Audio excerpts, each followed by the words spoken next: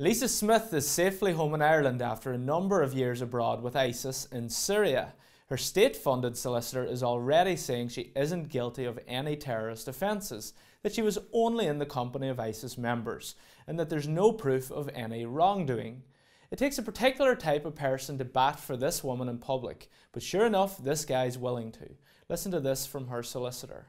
And at this stage, there's absolutely no evidence that she's been involved in any terrorist organisation or terrorist group. And we must be clear that the word Islamic State is not necessarily a direct link to ISIS. Of course, there are all those connotations. However, the underlying and unfortunately deep political and religious background to the term Islamic State goes right back to people's particular beliefs as to what they believe to be a euphoria or euphoric place.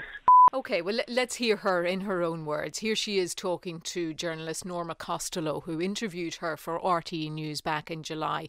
And during the course of that interview, she said very clearly she had joined Islamic State, but she also said very clearly that she did not fight for them. I don't know if they would believe it or not, but that's the truth.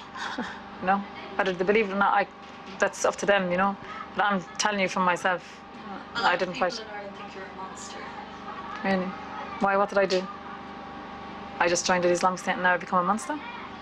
How am I a monster? I came here to Islamic State and I didn't do anything. The solicitor is well matched with Smith, it seems. Both are willing to employ whatever word salad necessary to weasel their way out of a tight situation. The news comes only days after an Islamic extremist killed 2 and injured many more on London Bridge. He had been released from prison early, only serving half his sentence for plotting bomb attacks on London, and sure enough, he finally struck when given the chance. The whole episode is a stark reminder that de-radicalisation programmes are hopelessly naive attempts at taming an ideology that can almost never be tamed.